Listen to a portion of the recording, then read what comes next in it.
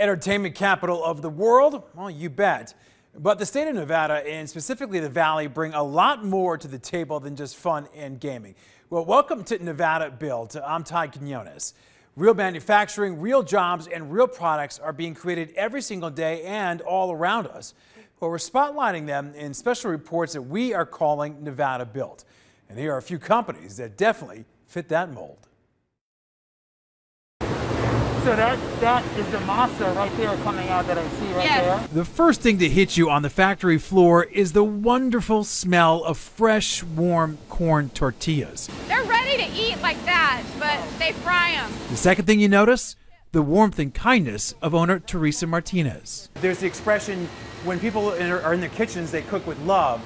But I get the impression that that's also true here. Absolutely. Absolutely. And if you go out there and you meet our team, they're our family. In 1979, Teresa's dad, Jose, a Mexican immigrant, struggled to get his business going. Today, Tortillas Incorporated employs nearly 140 people. Their chips and tortillas under the Los Arcos label can be found in local grocery stores and also the most popular restaurants on the Strip. They tailor-make their products based on what the chefs want. Every chef wants their own brand, their own style, their own little niche, their own tortilla. They want it small, they want it red, they want it green, they want it to look like a heart. Or we have chips, we have tortillas that actually look like a deck of cards. Everybody has a different taste. To say this is a family-run business would really be putting it mildly. My two daughters are here, my niece is here, my goddaughter's here, my brother-in-law, and my husband. I hope I didn't miss anybody, but they're all here. But there is someone who is not here. Teresa's brother, Gus. My brother built this team. He was a great man. Late last year, the beloved CEO of Tortillas Incorporated passed away from COVID. I got to just keep going. And there's a lot of walls you run into and a lot of... Sorry. Yeah. But I got to keep going. To add to her heartbreak, Teresa lost her mom a month later. To see what you're doing now, to me, is a testament of your strength and your character. You know, I feel like sometimes, why me? Am I being tested? And the only thing I can think is that, God has something. I'm here for something. I have a reason. I have a purpose. I don't know what it is. And I get up every day and I said I have to do this for my mom, I have to do this for my brother, and I got to take care of Dad. All of it weighing heavily on Teresa. But despite all of that, she still invited us in, not only to share her struggles, but also to share her family's triumphs and the well-earned pride that is right here inside this North Las Vegas factory. All right, so here we go. Fresh off the factory floor here. Ladies first. Thank you. Here we go. Oh, they're still warm. Yeah. Cheers. Cheers. Cheers. That's a good chip. Mm-hmm. Do a little guacamole. Yeah. How about a beer? You have a beer somewhere here? Yeah. Michelada. That's really good.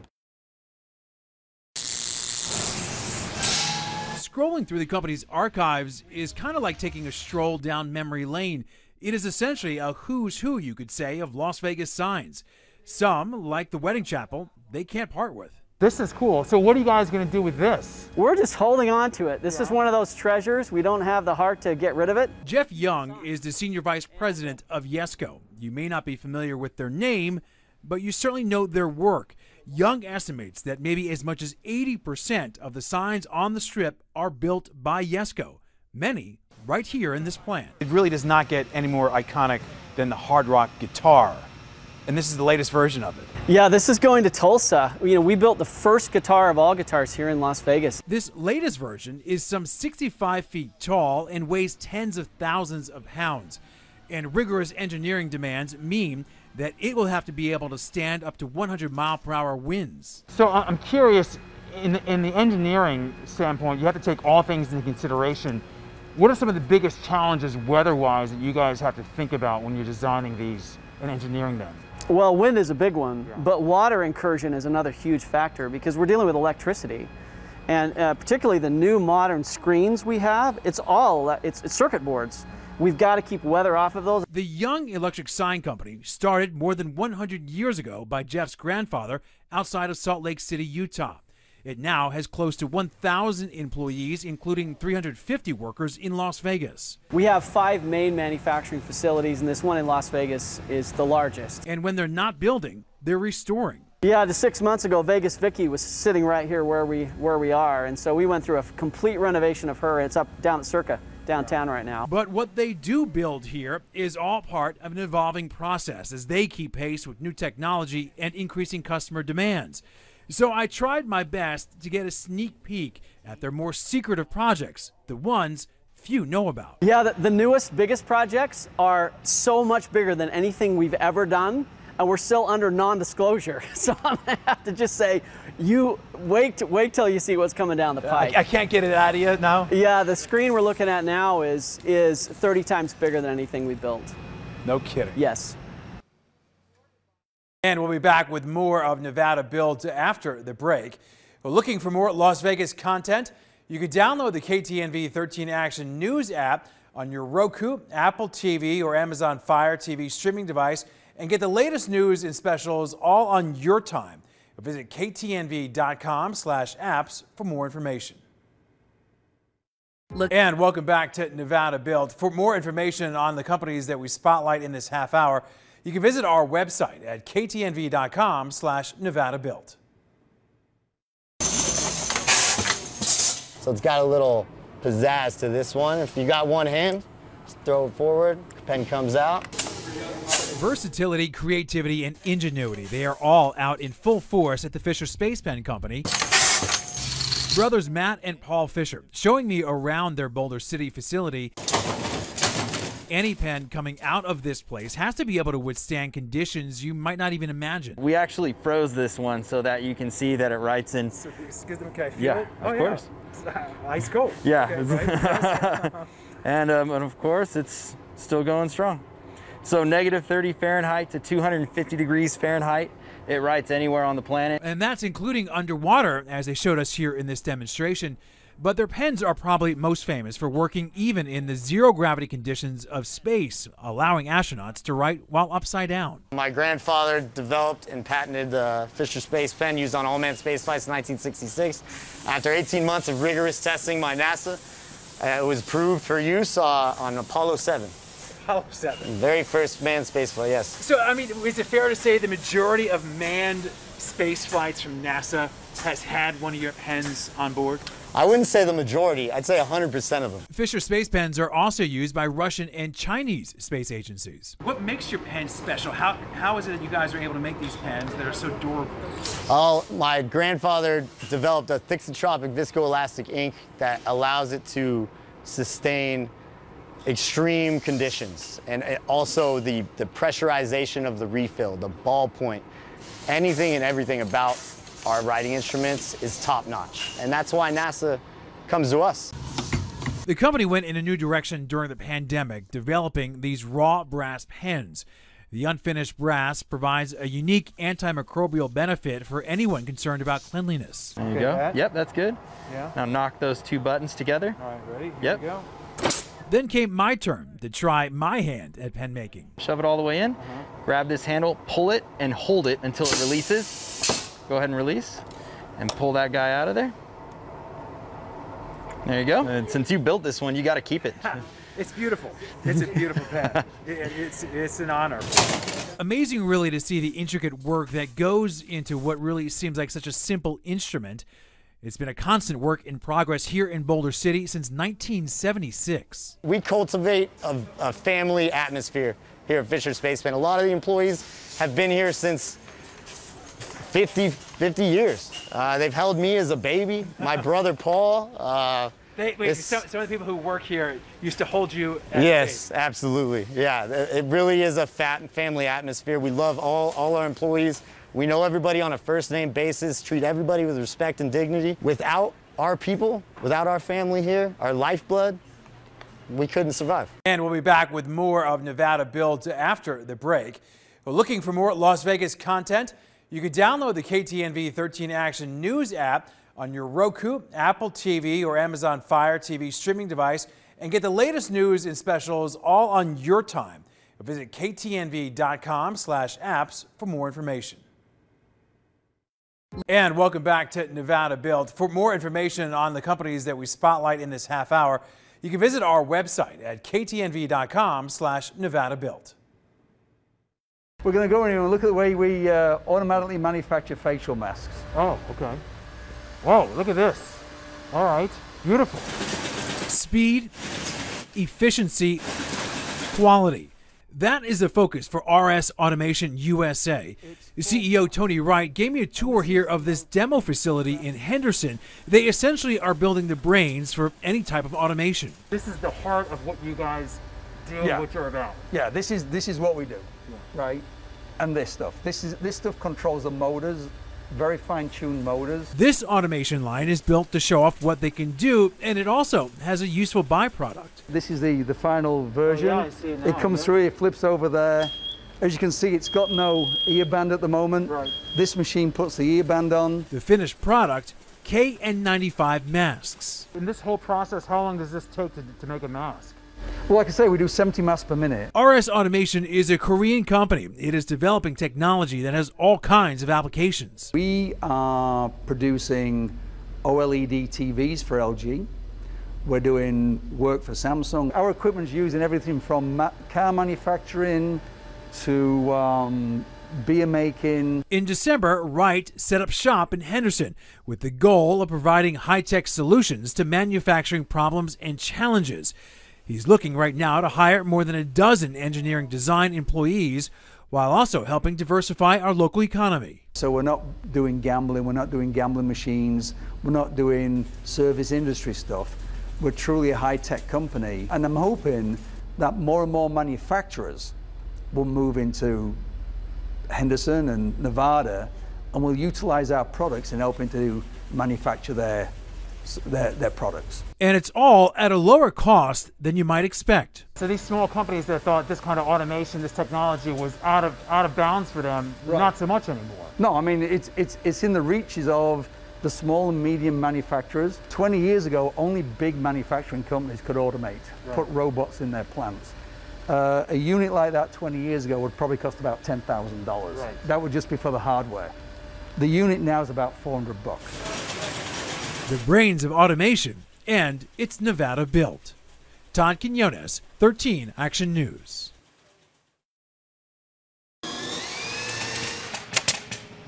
This is the outdoor showroom. Debbie Summers' showroom and manufacturing facility is like none you've seen before. This is a 53,000 square foot warehouse, bigger than a football field. And there are stories to be told here, lots of them. Take, for instance, this chair she rents out. And that we put in every Christmas to over at South Point, and it's we have Tony Orlando does his Christmas show sitting on my chair. That makes sense. Everything about that sentence is just pure Las Vegas. And Debbie knows Las Vegas because Summers Furniture now has been in business here since 1989. Her luxury high-end outdoor furniture is all custom built. What is this? What do we got here? This is Thermery Pine, which is what they do decks, the indoor houses that you'll see here. This is Thermery Pine that we put in here. Her customers include the biggest names on the Strip. These are all Bellagio and MGM sofas. That's what we do for Super Bowl. And those we built. Those are 4-seater sofas. So this is what they rent out typically for a Super Bowl? For Super Bowl, because people don't come to Super Bowl, they don't come in 3s. Right. They come in 2s and 4s, so we built them 4-seater sofas. Out of this operation, right near Valley View and Sunset, furniture can be rented, sold, or reupholstered. How many employees do you have? 13. 13. And there's kind of everything's manufactured and built here? Everything is here. We don't buy frames and then, do them. We build the frames over here. So when we say this is truly Nevada built, Absolutely. it doesn't get much more Nevada built than this stuff right here. No, we're the ones trying to get the wood. But she's not just selling to the Strip. She started selling to residential customers after the Great Recession hit. I can imagine for you that's really also to a big selling point for your residential customers is to say, hey, this is the kind of quality stuff that the big casinos are using. Absolutely, absolutely. And then when they can go on our website and they can see where we did this hotel and that hotel, and and they were there. Through the years, Debbie has had to reinvent her business in order to survive, the pandemic being the latest test. I just went, you have got to be kidding me. Come on. I mean, what do you mean we're closing down? So Debbie decided to open a mid-range line. When you talk about the price range, what do you, I mean, depending on mid-range, upper end, what's the price range here from your outdoor patio furniture?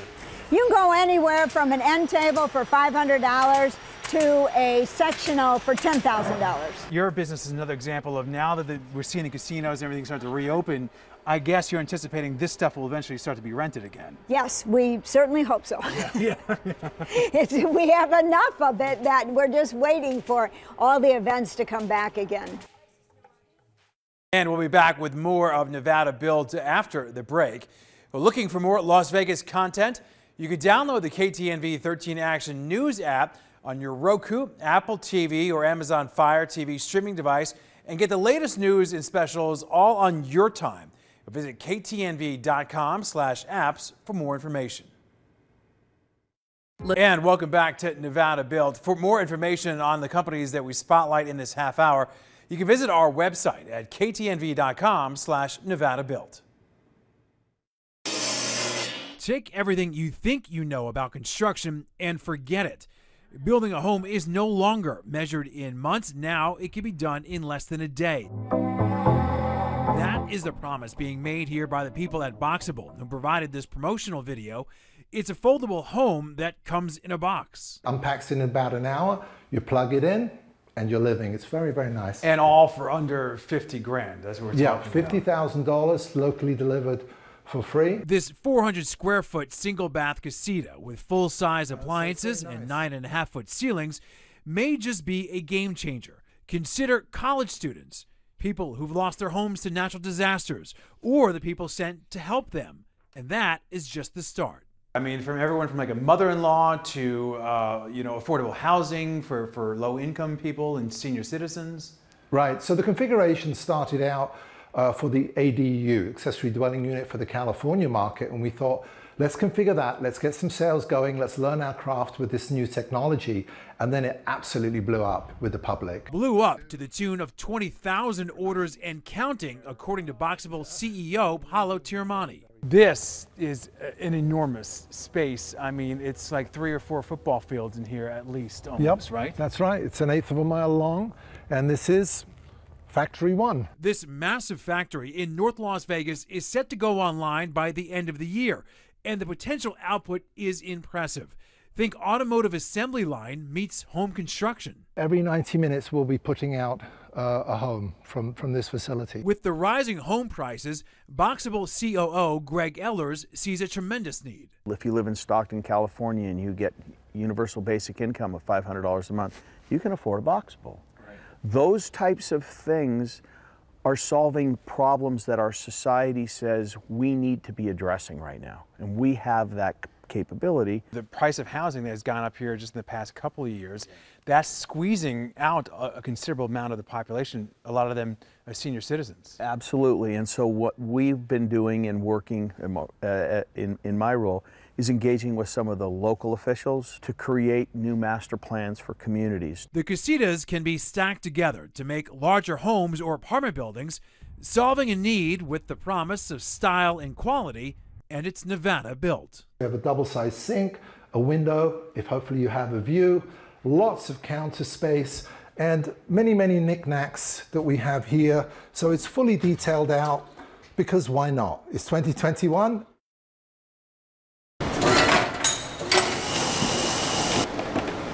Yes, it looks good, and oh yes, does it taste good. No. That's why I can't work here. Right? That's why I shouldn't work here. No. Ethel M. Chocolate's story begins in 1981 with Forrest Mars Sr., the creator of M&M's. Marketing manager Lisa Vanderson explains. Forrest Mars Sr. retired from the M&M Mars Company, moved out to Henderson, Nevada in search of just a leisurely lifestyle in retirement. But Mars was apparently feeling restless. He had one more endeavor he wanted to conquer, and he opened Ethel M Chocolates in honor of his mother and the pieces that they made in their kitchen in Tacoma, Washington when he was a child. He said, I want to take my mother's recipes, there are 16 original recipes, I want to make them as high quality as possible and put them in a beautiful box for people to enjoy. And that's Mother Ethel. Ethel, Ethel yes. M. His mother Ethel. So we can thank his appreciation of his mom and also Clark County's lax laws at the time for bringing us these wonderful flavors. What would you like? I'm gonna have to go with the bourbon dark chocolate combination. Good choice. Yeah, it's my favorite. All right, let's light that candle. All right, thank you, Vic. You're very welcome, sir. I appreciate it. And so this is probably what you think brought him here. Legend says that he thought, again, that there were loose liquor laws here in Vegas, and he wanted somewhere where he could infuse liquor with chocolate. All so, right. yeah. Here's to loose liquor laws. There you laws. go. Nice. That was really nice. The bourbon, it's not too much, offset by the chocolate. That's special. Yes, thank you. I'm glad you like it. Yeah, it's beautiful. Another big attraction here is the famed 3-acre cactus garden, frequently lit up during the holidays. Mars Sr. was an avid gardener, and so he started the cactus garden outside. There's actually a picture up front that shows in the beginning he was even selling small cacti for 15 cents. But the focus here is, and really always has been, on making quality chocolates, as Ethel M Chocolates right now is celebrating its 40th anniversary of being Nevada built. This is what we call our classic collection. We put this in a round box sort of as an in honor to Hatbox Day. Yeah, exactly. I was going to say, it looks like a Hatbox. Right. Yeah. And then on the back you can see these are all the original recipes that he and his mother made when he was a child. This is actually the one that you tasted earlier that you saw being made today. I think my education has to stop right here. I'm going to eat my way out of a job if I stay here too much longer. I understand, trust me. Oh man, this has been great. Thank you. Yeah, thank you for the tour. Thank you for the history of Ethel M's. Thank you for watching Nevada Built. If you missed any part of this program, push the back button on your remote, then scroll down until you see KTNV Digital Exclusives. There, you're going to find this and also all the specials that we published every single week. Well, stay tuned for more from 13 Action News after the break, and check us out anytime on KTNV Streaming Las Vegas News on your time.